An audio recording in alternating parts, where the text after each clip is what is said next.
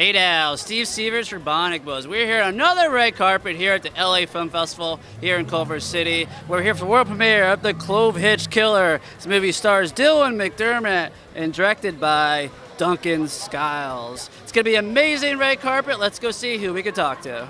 So tell us about your character in the movie. Okay, well, my character is Susie, and I'm Dylan McDermott's daughter, Charlie Plummer's sister. It was really fun. Like, Susie is a very bright and happy character. She doesn't have any bad scenes. Oh, that's good. Yeah. And the movie was very fun filming.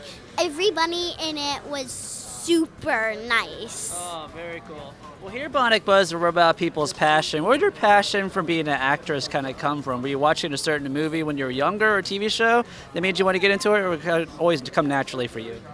Well, my mom was an actor, and when I was like 3, I was like, Mommy, I want to be just like you. And so my mom was like, okay, we'll try it out. Remember, if you don't like it, you can tell me. But I've been doing it ever since, and I really like it. Very cool. So what do you like to do when you're not working as an actress? Well, I play with my brother. I love playing outside. I love playing in my room, like, because, yeah.